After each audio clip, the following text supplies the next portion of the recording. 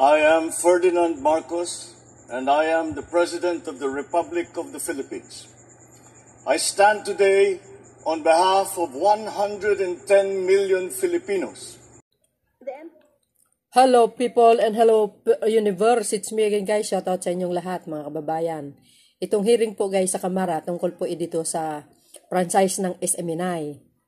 At dito ito po yung pagpapakalat ng fake news against the speaker, no, yung 1.8 billion na expenses niya daw na pang-travel sa loob ng isang taon.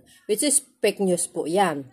Now, matutunghayan po natin dito mga kababayan ang pagtatanong dito kay Ka-Eric. Kung mayroong natutuwa dito mga kababayan, walang iba kundi ang Makabayan Bulok. So pakinggan po natin, and before that, don't forget to like, hit the button bell para lagi kayo update sa aking mga upload video. Bye and babos! Thank you very much, Mr. Chair. Magandang hapon po sa ating lahat. Mr. Chair, I just want to start off from where we ended last hearing with regards to the news that Jeffrey Celis mentioned in their program. Mr. Celis, are you with us today? Yes, sir. Yes, thank you. When we ended our hearing last week, the statements I released was that we were treading in very dangerous grounds as the source, the resource person, mentioned that his source emanated from the Senate and felt that it was important for us to determine who that source was, because it was also determined in last hearing that the statements issued by Mr. Celis in his program was false. And if indeed it is from the Senate, interparliamentary relations between the House and the Senate are now put in question. Because parang lumalabas, may nag-leak ng hindi makatotohanang balita mula sa Senado patungkol sa House of Representatives. At nung December 3, if I may be allowed, Mr. Chair, Senate President Subiri issued a statement. And if I may be allowed to read, he stated, "I have no knowledge whatsoever of anyone from the Senate leaking information to any reporter on any House matter. Until the concerned resource speaker names a Senate employee, there is no reason to believe that these allegations are anything more than intrigues being sown to create controversy and fake news. We respect interparliamentary courtesy and would not want to put a rift in the strong partnership that we have with the House, with the leadership and the members of the House. I would suggest that the House continue their investigation until they get to the bottom of this accusation and press for the concerned person to reveal the name of their alleged source in the Senate. Otherwise, the House can cite them in contempt. If they can prove it's an employee of the Senate, then we will initiate disciplinary action on those involved." Quote unquote from Senate President Miguel Subiri. So now, Mr. Celis, I would just like to reiterate my question. Source, please.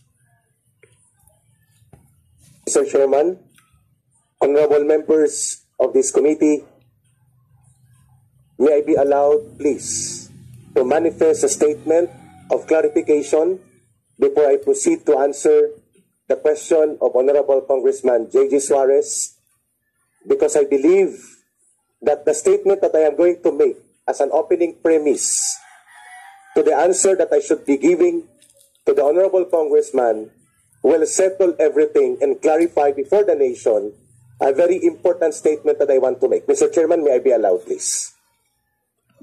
Before I allow you, I'd like to remind everyone that your oath Yes. has been administered in the last session. And this will continue up to today. Yeah. So, you're under oath. Yeah. So, lahat po sabihin po natin ay ang katotohanan. Yeah. Okay. Can I proceed, Mr. Chairman? Yes, you may. Mr. Chairman. Okay. Mr. Chairman. Yes, Honorable ako. Meron pong katanungan si Honorable Suarez, di po ba? Opo. Hindi ba dapat sagutin lang ng resource person or witness yung katanungan muna Okay. bago siya mag-explain? Mr. Chair? Thank you for the reminder, Congressman Hakop, sir. And to the members of this committee, I feel it is my right to state before this committee and the August Chamber of Congress that this committee is not above the law. No one in government is above the law. We are a government of laws. I am protected under the SOTO law. I have the constitutional right. I requested per record that I may be given competent advice and assistance of a legal counsel, and such right is guaranteed by the Constitution. And such right is also stipulated clearly in Section 12 of the Governing House Rules pertaining to committee hearing and conduct of investigation. And even if I am not in a court trial, the right to seek out counsel advice and assistance from a counsel is a part of principle of due process, a principle guaranteed by the Constitution. And I believe before I answer any further question, may I manifest respectfully and humbly before this committee that all the statements, even after under oath, in the absence of competent legal advice and assistance previously, may be granted to be stricken off the record because I believe my constitutional rights were violated. Point of order. The answer manifestation of Mr. Sellers is out of order. He is out of order because you cannot dictate in this house and you cannot move. Only members of you ask members of this house. Yes, I am explaining, sir. No. I am not moving. No, your manifestation is out of order. I am requesting. Do not picture No, I am not lecturing. I am standing up for my right. Ako, yan na. I am standing up for my right. Remember, we might cite you in contempt. And so be it. Your Honor. You challenge us? Yes. If that will be sin in the nation, na walang karapatan ang mga invited guests dito na magpahayag, Your Honor, with due respect to you. Allah. Mr. Chair, Mr. Sunan, Mr. Chair, I'm moving out of order. And what's the position of the chair? Mr. Chair, Mr. Chair, Mr. Chair, Nandali na po. Eric. Dapat kasi si Celis, Yes. nagdala ng The abogado. Honorable Akop is recognized. And I understand. Yung sinasabi po ng ating mga ng ating bisita. Pero alam po ninyo, kung ang ginagamit nyo po ay yung hearing nung huli at wala kay representasyon, hindi po namin kasalanan. Kasalanan po ng mga abogado ng SMNI dahil sila mismo on record ang nagsabi na they are here to represent SMNI and not the anchors because dumistansya nga ho sila. Ang sabi nila, hindi po namin kabaho ang bigyan ng representasyon ang anchor. That's why nung humingi po kayo, ang pinaliwanag ko, hindi ho pwede sila magdepensa sa inyo, dapat ho humingi kayo ng iba. Yun lang. Dahil hindi ho pwede sila ang magdepensa because they are on record. Under oath, ang sabi nila, kami abogado ng SMNI at hindi kami abogado ng mga anchor. Klaro po yan, Kyrie. If I may please. You cannot. You're not allowed. I'm going, yes. to explain why I cite him out of order. Because he manifested that the previous records should be taken out of records, and as resource person, they are not allowed. Your Honor, I am going to be detained in this chamber, and I am keeping myself before the country in protest. Mr. Chair, hold the order, Mr. Chairman. Mr. Chairman, hold the order. Mr. Chair, hold the order. Mr. Chairman, order. Mr. Chairman. Okay. There's a point of order, the Honorable Dan Fernandez. The Honorable Dan. Mr. Chairman, Mr. Chairman. Out of order is all about your manifestation to second half. Patapusin mo ako. The Honorable. Huwag ka may bastos. Patapusin mo ako. Mr. Chairman, I would just like to correct. I am not stopping him to issue statement. What I'm saying is, and what I'm pointing out over there is the manifestation that the previous statement, that the previous record, should be taken out of order. Mr. Chairman, Mr. Chairman, allowed to do it. Point of order. Na-high blood na. Honorable Dan Fernandez. Point of order. May we remind the resource speakers and the members of this committee to observe the proper decorum. Correct. If the chairman acknowledge a certain personality, let him speak and don't interrupt the members of this committee while the member is given the right to speak. Maraming salamat po, Mr. Thank you, the Honorable Dan Fernandez. Honorable Akop is recognized. Mr. Celis, please be reminded that in this committee and this house, we have rules to follow. Hindi po ba namin sinusunod yung mga rules? Matanong ko nga po. Yes, sir. I feel that is my... I would like to remind you that these rules are supposed to be followed by members of this committee and by the witnesses or resource persons to be present. And one of these rules is that before you can speak, you ask permission from the chairman. Kami nga, hindi kami nagsasalita na walang permission yung chairman. You better follow that rule. Otherwise, mapilitan akong gawin yung hindi ko dapat gawin. Dapat kasi tahimik ito si Silis eh.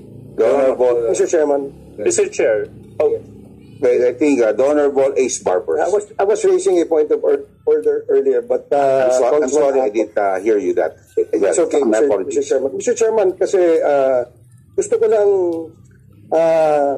i-refresh yung memory ng ating resource person na no one is curtailing your right. In fact, kaya ka nga nandito, binibigyan ka ng panahon, ng oras para magsalita. But do not play to the crowd saying that your rights are violated in this committee. It's not. Tayo ay nasa demokrasya, di ba? I believe you were former member of the NPA. Di ba? And alam mo kung ano yung pinaglalaban natin dito, di ba? So, never, ever insult the committee, much more any of the members of this committee. Kasi medyo yun ang affront sa amin. And do not challenge us to do what we feel is right to do to you because you might not like it. I'm just going to remind him of that, Mr. Chair. Thank you. The Honorable Ace Barbers. Any other member that would like to? Hala. I believe that this is an aid or an inquiry in aid of legislation, and resource persons should be reminded that they should observe proper decorum. I'd just like to remind all the resource persons that under Section 11, this inquiry, or for that matter, Congress has the power to contempt. The committee may punish any person for contempt by a vote of 2/3 of the members present, there being a quorum. And there are 6 grounds for contempt, one of which is letter E, acting in a disrespectful manner towards any member of the committee or any misbehavior in the presence of the committee. So, Mr. Chair, we do not want to cite a resource person for contempt. Kaya nakikiusap kami sa iyo, Ka Eric, na kung pwede, please respect this committee and observe proper decorum. Nasa rules po natin na you cannot speak if you are not recognized by the chair. Actually, naka-strike 1 na po kayo, Ka Eric. Kanina, You were not recognized by the chair, but you kept on talking. So again, may I advise Ka Eric, we are not suppressing your rights, but also respect this committee and observe proper decorum. Thank you very much. Mr. Chair, if I may continue. There was a question raised by the Honorable Suarez. Alam po ninyo, Ka Eric, kung meron po kayong karapatan, may karapatan din pong committee. Lahat po tayo may karapatan dito. So, ang tanong ho, yes or no? May tanong ho si Congressman J.J. Suarez. Huwag na ho natin pahabain. Yes or no? I will refuse to answer, Your Honors, not because I disrespect this committee, but I will invoke my right guaranteed by the Constitution because I believe this committee cannot be above the law, especially the Constitution. Can I just say, J.J. Suarez. Yes. What right is that you are invoking, Mr. Celis? The Bill of Rights. The Bill of Rights guarantees me for the guarantee of due process and even the Soto law and even the House rules. Constitutionally guaranteed rights, Your Honor, Mr. Chairman, cannot be violated by any branch of the government. Ka Eric, may katanungan. Is that clear? Alam po ninyo, Ka Eric, meron ba kayo kasamang abogado na yun? May I answer po? That's why I am requesting since last hearing that I may be given the counsel. Now, I will hire. Alam mo, if you keep going back, last year, ang tanong ko na yun. I will hire Attorney Pat Tolentino and Attorney Rolex Soplico as my personal choice. Okay. To do legal counsel. Everything that you say now is guided by your lawyer, who's also here. Not yet, sir, because they are not, Mr. Chairman, permitted and granted authority to be recognized as my legal counsel. That's why I'm requesting. Dapat kasi nagdala ito si Ka Eric eh. I'm hiring today, this afternoon, Attorney Mark Tolentino and Attorney Rolex Soplico.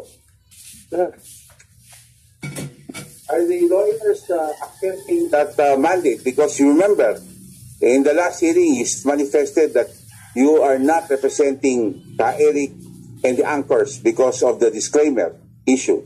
Are you accepting? I am accepting, Your Honor. Attorney Rolex Soplico. I am accepting, Your Honor. Okay, so thank you very much. So everything that will be said, now Ka Eric, may abogado na po kayo. Yes or no? May I request again, Yes. Congressman Honorable J.J. Suarez to refer to the question, please. Now, with the presence of your lawyer, it's just a little bit ironic that in the past few days you've been on air talking about the hearing, talking about your opinions on about the hearing, and together with Attorney Mark Tolentino, I think there was a few episodes na magkasama pa kayong dalawa. So you're very vocal and you're very opinionated about your position. And last hearing, I just want to remind you, you apologized to the committee because the statements that you issued in your show, kasama ang bayan, tama po ba yun? Yes, sir. Kasama ang bayan. Humingi ka man ng paumanhin dahil yung sinabi mong 1.8 billion ay walang katotohanan. Ginamit niyo yun. Ngayon, sinabi mo, ang source mo ay galing sa Kongreso. Sinabi ko mula sa House of Representatives, ang sabi niyo po ay hindi po House. Dalawa po yung House, Congress at Senate. Sinabi niyo, kinonfirm niyo na lalaki na taga-Senado. Ngayon po, naglabas na po ng statement, mismong Senate President na ang nagsasabi, hindi na ito nanggagaling sa amin, although I am pressing hard that I want you to reveal that, sir, because we want to find out the truth. Mr. Celis, the truth, and nothing is more important than the truth. So, I'm asking you nicely, who is your source? May I qualify, Your Honor, Mr. Chairman, may I be allowed to speak? Yes, but before that, I'd like to remind you and the lawyers that under Section 13, the participation of counsel in this hearing for the witness during the hearing and while the witness is testifying shall be limited to advising the legal rights of the witness. Is that clear, Attorney Tolentino and Attorney Soplico? Yes, Your Honor. That will only limited to that. Wala ho tayong coaching dito, ha? Yes. Eric. Yes, sir. Thank you, Mr. Chairman, for the recognition. Congressman Suarez, sir. Please answer straight directly, ha? Wala ho tayong paligoy na sagot dito. Mr. Chair. Okay. Can I say something before you take the order? Yeah. No. Go ahead. No. Please. Just want to be enlightened. What is the decision of? What is your decision regarding the prior motion made by Congressman Paduano on? Well, there's a motion. Point of order. No. Oh, you made the point of order. So he was declaring him out of order. Thank you. Yes. Yes. Proceed. Yes or no? Yep. Thank you po, Mr. Chairman. Please answer directly, ha? Huwag mo tayo masyadong lumad. I will not answer it because I am protected by law as per advice in conference with my lawyers here. I am protected by the SOTO law. Unless the SOTO law is repealed, I will be under the protection of the SOTO law. Republic Act number 53. Mr. Chair, okay. And the previous statements made, Your Honor, Mr. Chairman, please, were made without the competent advice of legal counsel. That's why I was requesting, humbly, for this honorable committee chaired by Congressman Tambunting, that all those testimonies regarding the testimonies I made here can be stricken off the record if it may be considered as a request. Because those are inadmissible. Ang tanong po, alam nyo, lagi nyo sinasabi yung SOTO law, eh. Anong pong portion ng SOTO law ang tinutukoy yun? Anong particular provision sa SOTO law? Basa po. I will, Mr. Chairman, I will request my counsel to give me the particular provision, or they may be allowed to reference the particular provision. We are requesting you. I don't have the copy of the SOTO law. Then I will suggest that the council give him a copy of the SOTO law.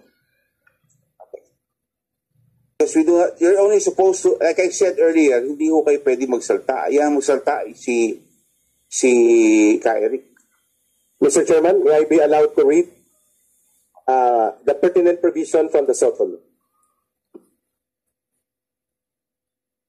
Without prejudice, this is section 1 of 1145 as amended.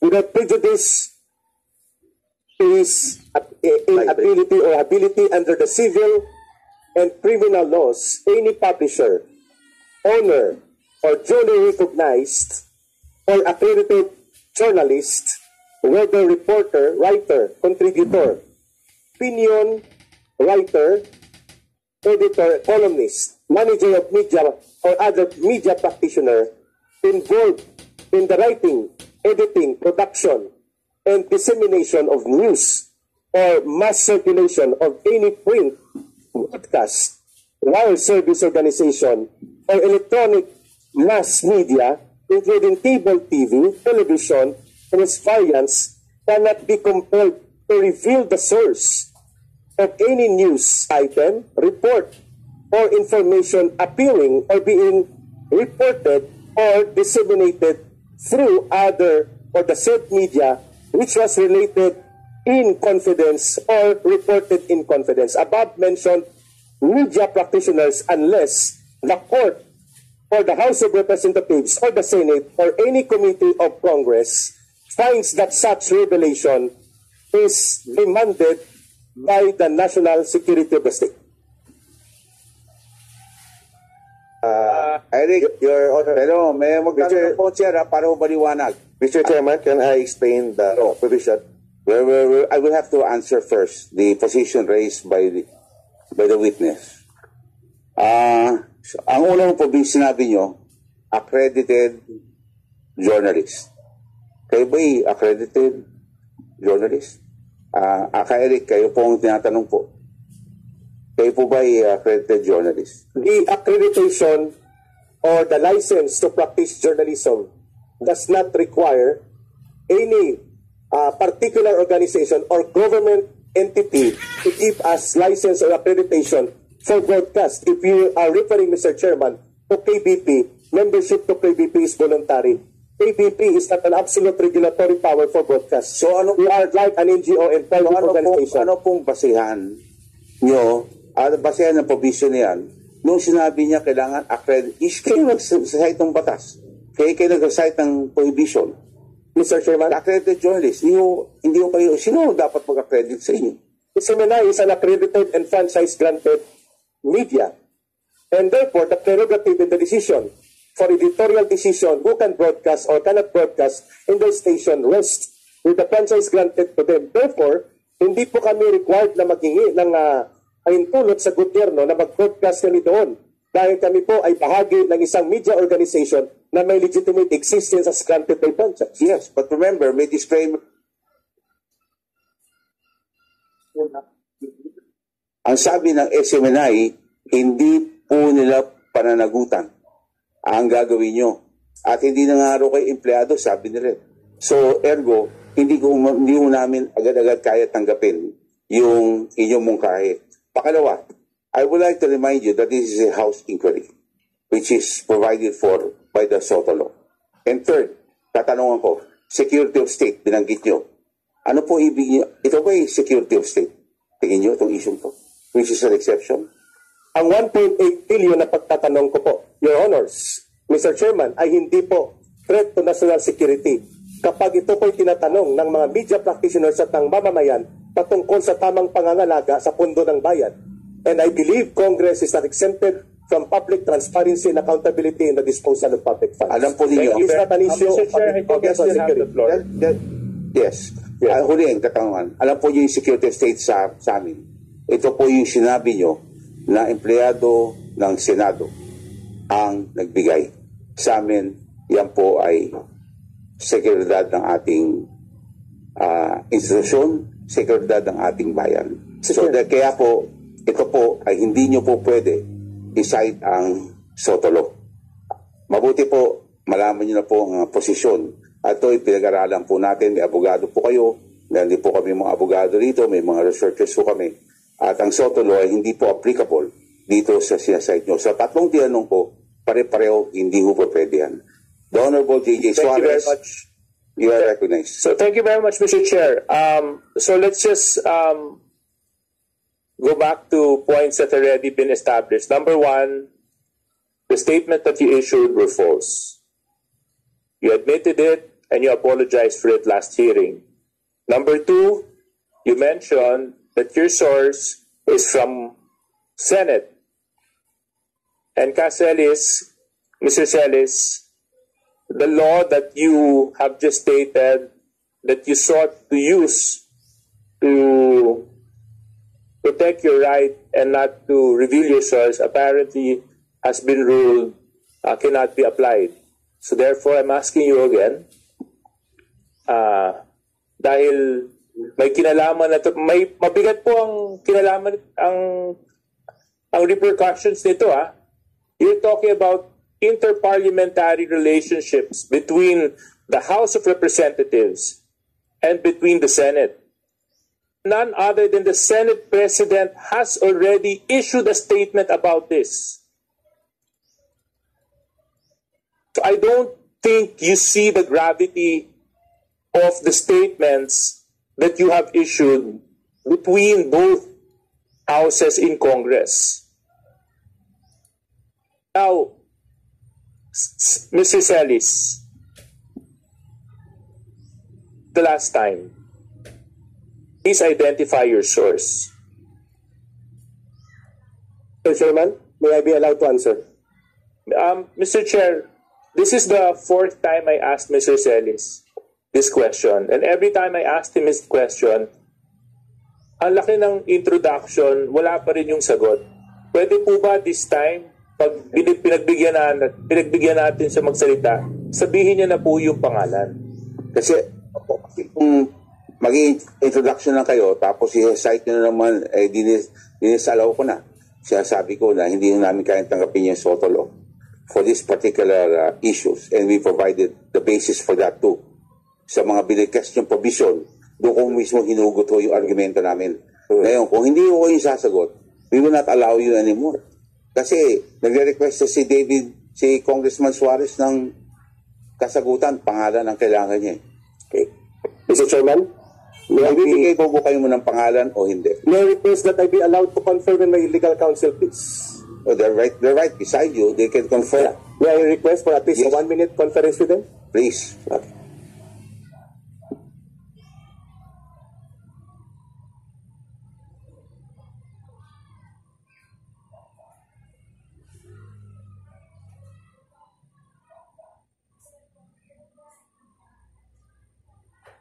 Session Once resumes. again, please. Okay, please proceed.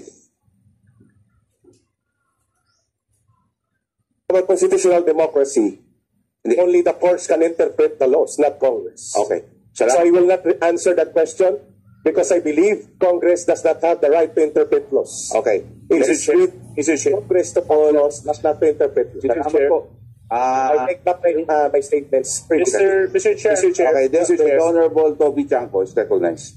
Mr. Chair, in the sense of fairness, since we really want to know the source, para malaman natin kung ano talaga yung pinagkakalat nito, would we allow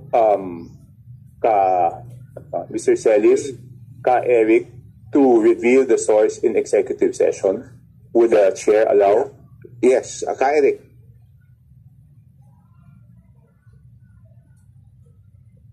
It's an executive session, an option for you. There's a suggestion by the Honorable Toby Chanco of Navotas na kung ayaw niyo po sabihin sa harap ng camera at sa publiko, okay lang ba, executive session? We will call for executive session now. Para lahat po ng options ay binigay na po namin sa inyo. Eric. That would be very dangerous for other media practitioners present here because it will create a very dangerous and negative precedence on the protection of source provided by law. I will refuse still. Salamat po. Mr. Chair, The Honorable Toby Chanco still recognized for a follow-up question. No, I just wanted to manifest that the reason that we're suggesting an executive session is to show na tayo naman, hindi naman tayo, na binibigyan natin siya ng pagkakataon na i-reveal. Kung talagang gusto niya pangalagaan, at least in executive session. But it seems ayaw niya pa rin po, Mr. Chair. Mr. Chair, it is very clear that Mr. Celis does not want to answer the question to reveal the source, whether in this inquiry or in executive session. So therefore, Mr. Chair, under Section 11, the power to contempt, letter E, grounds for contempt is for a resource person refusal to answer any relevant inquiry. Actually, Mr. Chair, Mr. Celis has already violated 2 provisions of Section 11. The first one, acting in a disrespectful manner, and the second one, which is very more important rather, is his refusal to answer the question in a relevant inquiry. On this note, Mr. Chair, I move to contempt, to cite for contempt Mr. Celis for on these 2 grounds under Section 11. So move, Mr. Chair. Second the motion.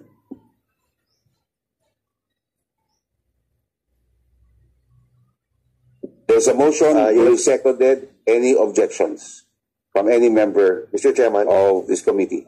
There being no objections, on a unanimous vote, the Eric is cited for... Mr. Chairman, may I be recognized? Ask the Sergeant of Arms to please take on... Mr. Chairman, can we request the Sergeant at Arms to practice his responsibility after the hearing? Because there's still other details that... Mr. Chair, Mr. Chair, point of order. The motion was for Mr. Celis to be cited in contempt. And I think there's supposed to be a second motion. Yes. No, the motion should be for him to be detained. Where? Because under our law, the contempt of the committee shall be deemed contempt of the House. The person cited in this section may, upon order of the committee, be detained in such place as the chairperson or acting chairperson may designate. In other words, we have to decide where to detain him. And for how long, Mr. Chair? That's supposed to be the second motion. Mr. Chair, I believe with regards to the duration, it will be up to this committee to decide, and of course, to Mr. Celis, kung kailan po niya sasagutin yung tanong natin, and then maybe we could lift the contempt. But as long as hindi pa niya sinasagot yung tanong natin, the contempt will remain. Allah.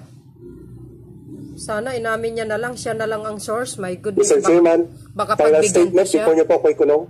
Mr. Chair, I move for Can I have a final statement, please? Sir, before po ako magpapakulong, I request the committee. Mr. Chair. Mr. Chair. Mr. Chair.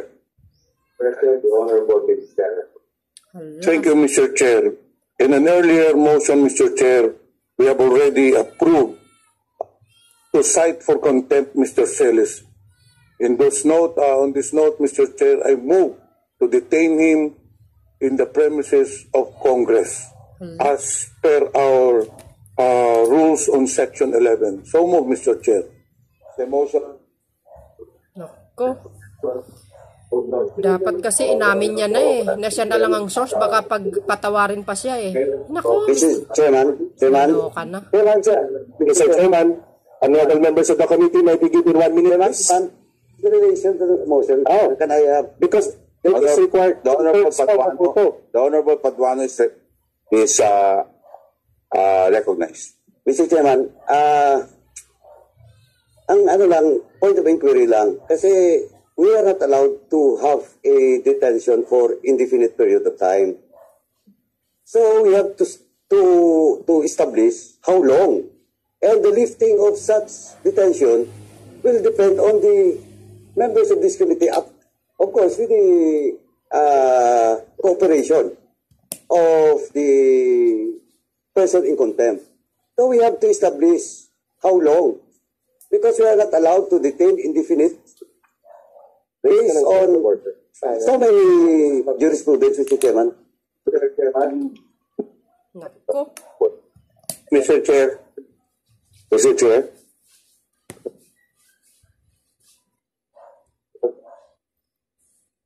Mr. Chair. Honorable Akop is recognized. Yes, there's a decision by the Supreme Court that we cannot detain a person indefinitely. And therefore, may I move that we come up with a definite period for detention insofar as Mr. Celis is concerned. Hala kayo. Nako. Violation of paragraph C of section 11 of the rules. Nakalagay doon, 10 days na ho. Dapat kasi nagdala ng abogado to si Ka Eric eh. 10 days na nakalagay. 10 days lang. At kung inamin niya lang ito na siya ang source, baka patawarin The niya siya. Honorable Akop, would you like to make a motion? Hala.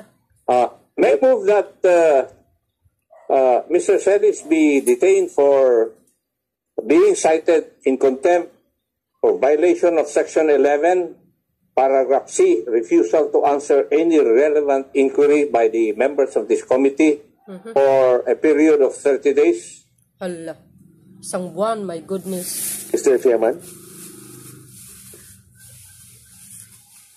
Ibig sabihin, He will go on break on December 30 unless he files a motion for reconsideration. No. We have done this in the different committees already. Mr. Chair, There's a motion. hala, doon magpapasko the si Ka reason Eric. why we cited Mr. Celis for contempt is because he does not want to answer the question. That is precisely why he violated paragraph C. So why will we give him a timeline? Kung kahit na hindi pala siya sumagot, papalabasin natin si Mr. Celis. The reason why we cited him for contempt, gusto nga natin nasagutin niya yung relevant inquiry natin, nasagutin niya kung sino yung source niya. So I believe that we should not give a timeline, Mr. Chair. After citing the jurisprudence, Mr. Chair, I submit to the wisdom of this committee. Mr. Chairman, So yun guys, courtesy ng House of Representative. Ang mali lang ni Ka-Eric, dapat inamin niya na lang, siya na lang po ang source, gawa niya na lang, baka sakaling patawarin pa po siya, humingi siya ng paumahanin sana sa harap nila. Hindi ganun eh, kasi hindi uubra yung sutulo na sinasabi niya, nako. So yun guys, ano? Mag-comment lang po kayo kung ano masasabi niyo dito. Yan po ang nangyayari, no? Mahirap ang magpapakalat ng fake news. Alam niyo po kung anong ugat niyan? Nandahil lang po yan sa confidential fund. Kasi kababanat nila kay Speaker of the House. So you guys, see you again on my next live on upload videos. Bye and baboos. Ganyan talaga ang buhay.